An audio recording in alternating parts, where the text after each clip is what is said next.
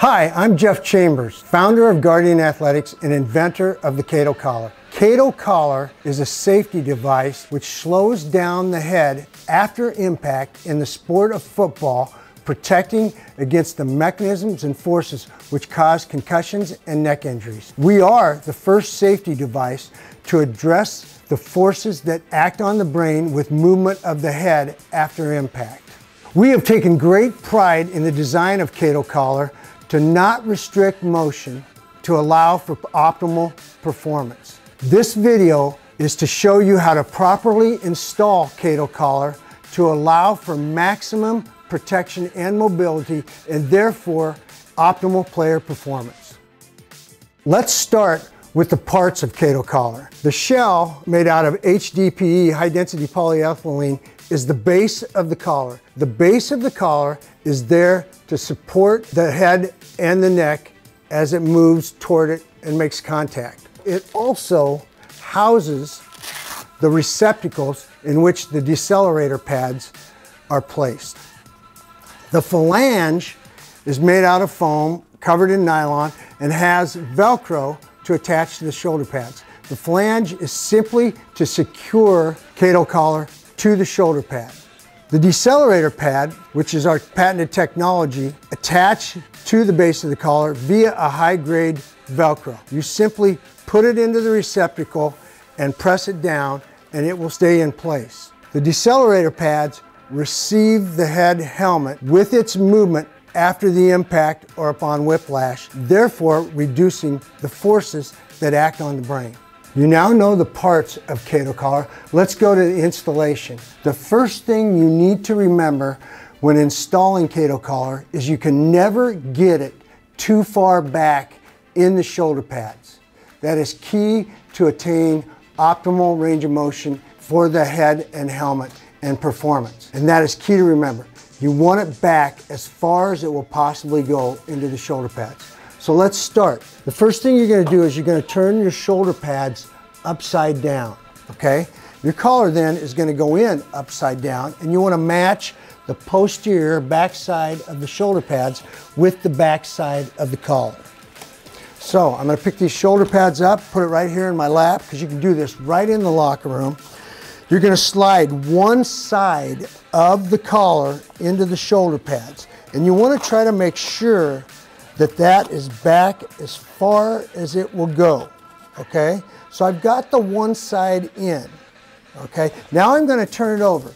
You want to make sure when you turn it over that the padding and the shell of the shoulder pad are in that groove, okay? I'm going to adjust the shoulder pad where I can grab the other side of Kato Collar. Do not be afraid to bend this collar. It will go, it will move and not break. So I'm just going to squeeze it very tight, bring it in through here very tight, and I'm going to pull it back as far as I can on this side into the collar. And I'm going to strap that down. Now, that's not bad placement for the collar, but I want you to understand, once you get it in, you can still get it back a little bit farther. So I'm going to show you how to do that. You just simply turn the collar over, okay? I've got it in here.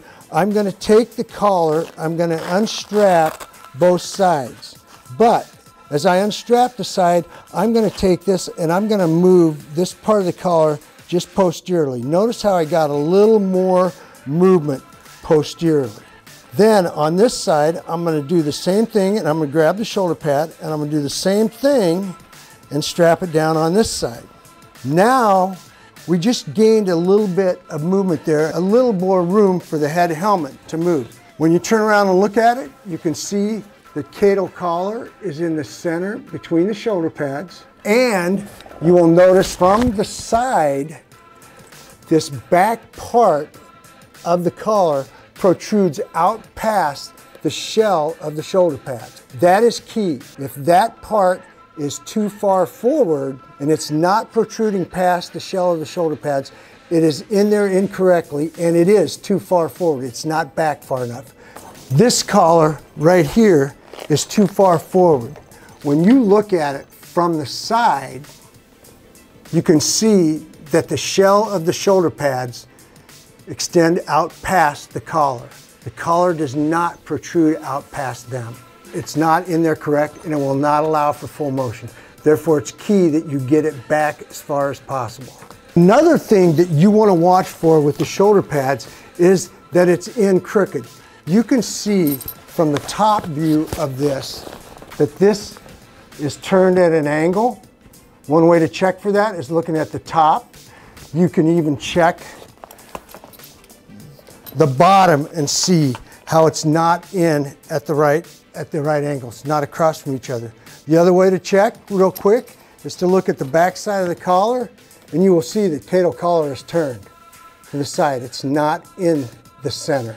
Hi, Tyler Johnson's here with us today to show us how Kato Collar does not inhibit motion, therefore allowing for optimal performance. He's going to go through some different motions in a standing position, in his linebacker stance, and also in a three-point stance to show how you can move your head and neck and be able to perform in Kato Collar.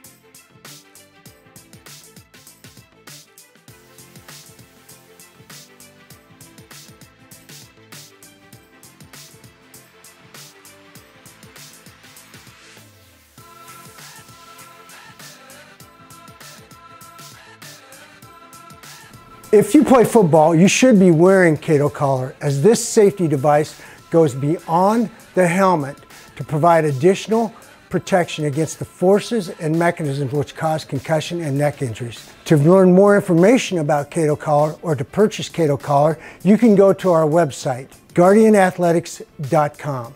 Also, if you want to learn more about Kato Collar, or you have questions about Kato Collar or the purchasing of Kato Collar and or installation, feel free to contact me directly at jeff@guardianathletics.com. You can be sure that I will reach out to you.